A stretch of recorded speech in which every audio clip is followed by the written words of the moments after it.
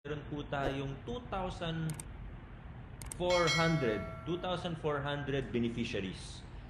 2,400 senior citizens. Karamihan po dito yung mga bedridden, yung iba hirap nang maglakad. Pero marami po talaga sa kanila mga bedridden na.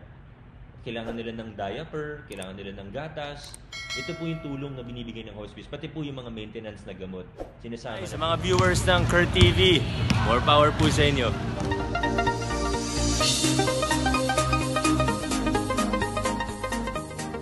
What's up mga TV Fanatics? Welcome back to my channel, and for our today's video ay pag-uusapan nga po natin ngayon ang pinakabagong proyekto dito sa Pasig City na may kinalaman sa ating mga minamahal na senior citizen. At kung ikaw nga ay bago pa lamang po sa ating channel at gusto mo rin malaman ang mga latest happenings dito po sa Pasig City, just click here to subscribe. Tama po ang narinig nyo at ngayon nga ay babasahin natin ang mensahe na ipinost ni Mayor Vico sa kanyang Facebook account. At ito nga po ang nilalaman nito. Ayon nga sa kanya, para hindi na lumabas ng bahay ang mga senior citizen para kunin ang tulong sa hospice, nagsimula na ang house-to-house delivery ng mga diaper, gatas at gamot para sa 3 buwan mula sa lokal na pamahalaan. So ayun na nga po. According nga kay Mayor Vico ay para hindi na nga po lumabas ng bahay ang ating mga senior citizen dahil nga sobrang risky na nga po ng nangyayari sa ating kapaligiran at patuloy pa rin na kumakalat ang virus dito sa ating bansa, ay minabuti po na i-house-to-house delivery ang mga gatas, diaper at gamot na kailangan po ng ating mga senior citizen. Sa tulong po ng hospice ay naging matagumpay nga po ang programang ito.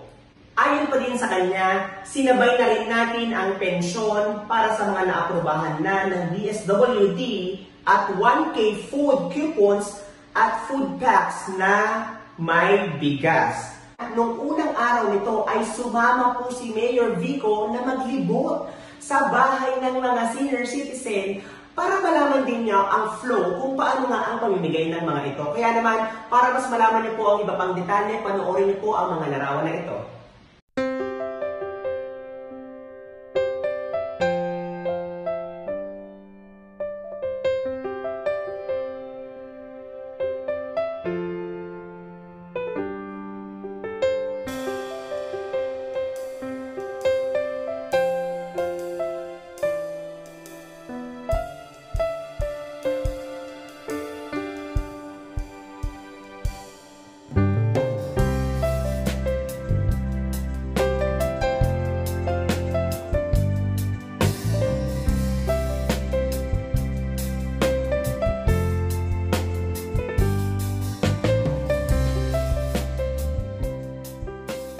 Maunawaan mo at maintindihan ang detalye niyan, let's all watch this. Yung DSWD social pension, nasa mga ilang libo yun?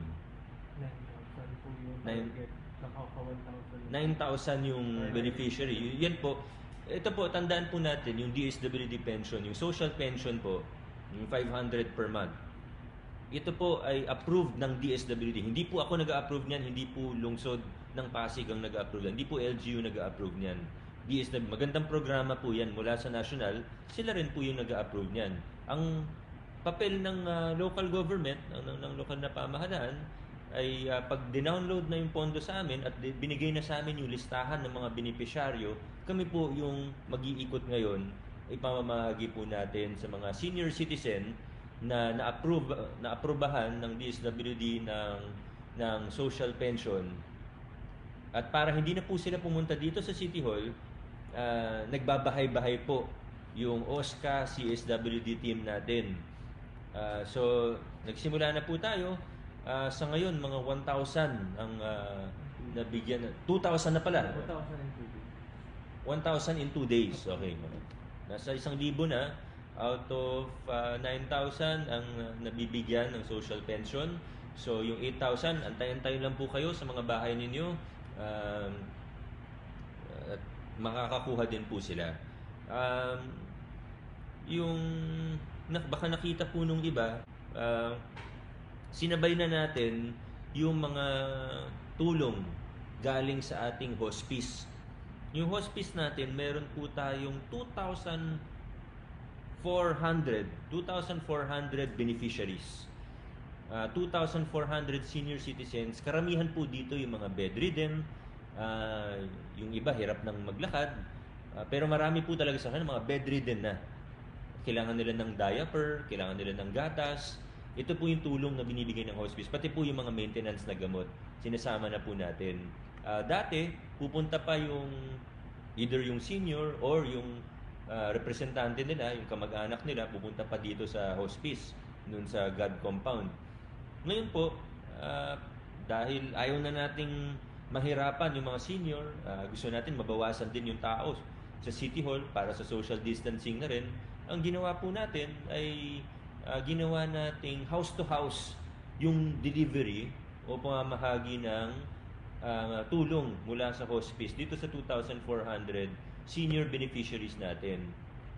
So yung gatas, gamot, diapers, yung vitamins, maintenance na gamot, yung depende po sa depende sa senior kung ano yung pangangailangan, yung mga bedridden nga at yung mga hirap ng maglakad.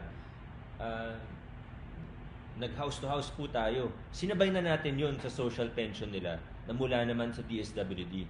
Tapos yung galing sa hospice, good for 3 months na po yung binabasa kanila.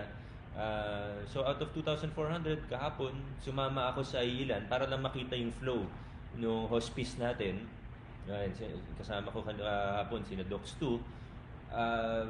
Umikot po kami. Sumama lang po ako sa 6 ba yung pinuntahan ko? Mga 6 na bahay yung pinuntahan ko. Bumisita ako sa 6 na senior citizen para lang makita yung flow. Sa Kalawaan yata ako, Kalawaan ako kahapon. So, tinignan ko lang kung paano yung flow nila. Hindi naman ako makakasama sa lahat. Nasa 200 per day yung target nila. So, yan po. House to house na rin yung ginagawa ng hospice sa ngayon para po hindi mabawasan yung kailangan pang bumiyahe para sa City Hall at para diretso na sa senior citizen yung tulong. Ngayon ito pong hospice program, gusto po natin at nasa plano natin na i-expand pa ito. Kung ilan yung kailangan, wala pong exact number yan, pero kung ilan po yung mga bedridden, mga hirap na maglakad na mga naka-wheelchair na, gusto po natin sila isama lahat dito sa hospice program. Hindi naman po yan mangyayari overnight. Kasama rin po yan sa programa natin para sa kalusugang pangkalahatan o universal healthcare na medyo naantala dahil sa COVID-19.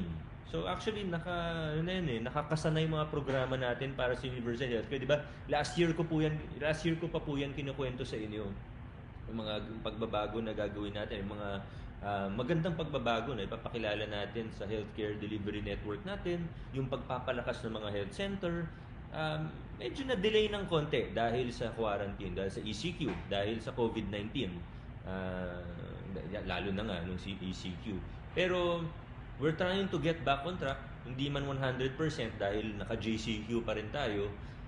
Unti-unti, magagawa din po natin yan. Na-delay man tayo ng konti, pero pagsisikapan natin na ang Pasig ay magiging isa sa modelo ng universal healthcare sa ating bansa. Very proud ako sa mga doktor natin mula sa CHO hanggang sa mga ospital natin dahil sa initiative nila. Gustong-gusto rin nila na maipatupad na itong universal healthcare ng buong-buo. May mga aspeto na tayo, pero kulang pa yon at gusto nating taasan pa yung level, yung kalidad ng healthcare delivery dito sa Pasig.